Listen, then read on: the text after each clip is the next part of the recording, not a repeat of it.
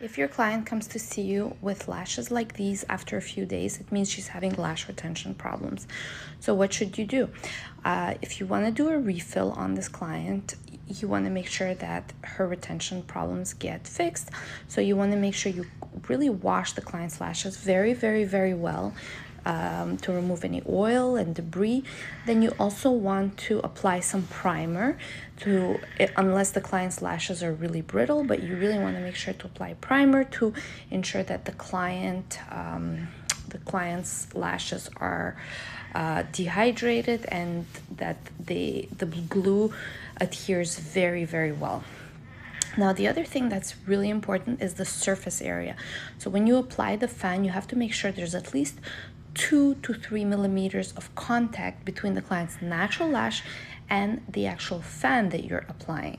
That is extremely important.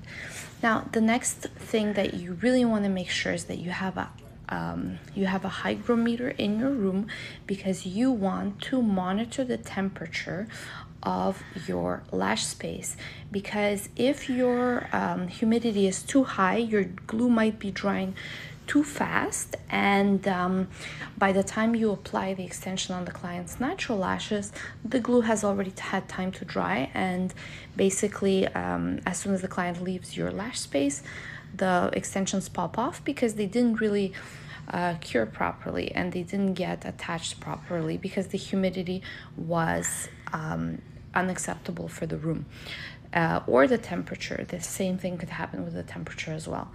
The final piece of advice that I can give you guys is to apply a super bonder at the end of your set. Once you're finished with your set, make sure that you apply a super bonder that will ensure that your retention improves by at least 20 to 30%. Hope that it was helpful.